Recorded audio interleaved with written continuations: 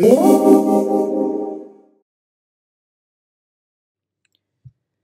this video, we're going to focus on the concepts of marginal and average cost. In order to do so, we need to first distinguish between fixed and variable costs. Once we've done that, we'll use cost information to calculate the marginal and average cost. Simply put, fixed costs are costs that do not change in the short run and do not vary with output. The image here is of a pizza restaurant. Assuming the pizza shop manager pays the same rent every month, then the amount of pizzas produced doesn't really matter. If they produce nothing or a lot, the rent is the same. Other examples of fixed costs include monthly insurance payments and salary payments.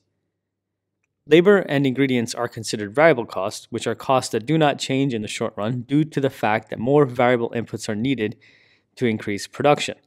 In the image on the right, we see a pizza and some of the ingredients needed to make it below the image. Included are tomatoes, mushrooms, flour, eggs, and cheese. As the number of pizzas made increases, the amount of these ingredients increases as well. Beyond ingredients, firms can have other variable costs such as electricity and raw material costs. To arrive at our marginal and average costs, we have to work our way there from labor and production information. The first column is for our units of labor, which increase from 1 to 10 workers at the restaurant. The units of capital are held constant because they are assumed to be fixed in the short run. The total product as a combination of variable and fixed factors is listed in the third column. The fixed costs total $100 and do not increase as output does. This is our cost for the restaurant, capital, and other fixed equipment per month. Obviously, it's a low number, but I'll use it for simplicity's sake. Variable costs are simplified to just reflect the increase in the units of labor. Each unit of labor is $20 per month per worker, again a simplification for this example. However, as output rises, variable costs rise. We multiply the $20 by the units of labor to arrive at our total variable costs. The sum of our total fixed costs and total variable costs is our total cost of production. The last column represents the sum of the two cells preceding it to the left. $100 plus $20 equals $120. We'll complete the rest of the table using this information. To move forward from here, we have to factor in our total product. Let's see how to use that next. I removed the columns for variable cost and fixed cost to make room for marginal cost and average total cost. You should notice that as labor increases, more product is made. If you recall our previous lesson, you'll notice that total product increases dramatically in the beginning, but as diminishing returns set in, less and less is being added to the total. Why does this matter? It matters because we need to consider the change in our total product to be able to calculate marginal cost. Marginal cost is calculated by looking at the difference in total cost divided by the change in total product. This allows us to consider the cost of producing one more unit.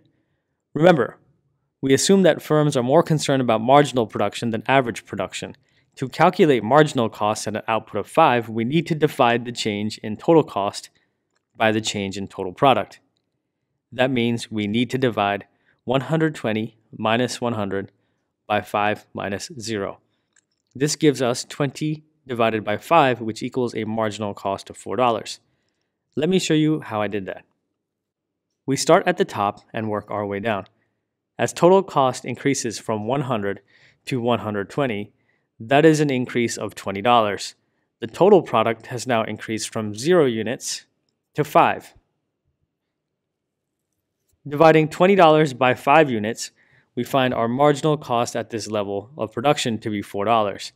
If you complete the table all the way through, you'll see that marginal cost initially declines, bottoms out, and starts to rise. This is linked to the law of diminishing returns, which should be evident to you from this table as marginal product also declines. Compare that for a moment before I move on to average total cost. Average total cost is a somewhat simpler calculation. You don't need to calculate any changes, just divide the total cost by the total product. Similarly, you should see average cost dropping initially, bottom out, and then rise. Why it doesn't match marginal cost exactly will be illustrated in the next video.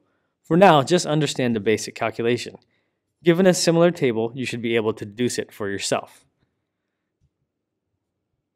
If you need some help, stop the video and perform the calculations yourself and see if you can get them to match my numbers. If you can't get them correct, leave a note in the comments and I'll try to explain further. Hopefully this video has given you a stronger understanding of the difference between fixed and variable costs. With some additional cost information, you should now be comfortable attempting to calculate marginal and average costs. In our next video, we'll see how they look on a diagram and the logic behind their shapes. If you have any questions or comments, leave them below. If you need to get in touch with me, you can email me at EnhanceTuition@gmail.com. That's us done for now, and I will see you in the next one.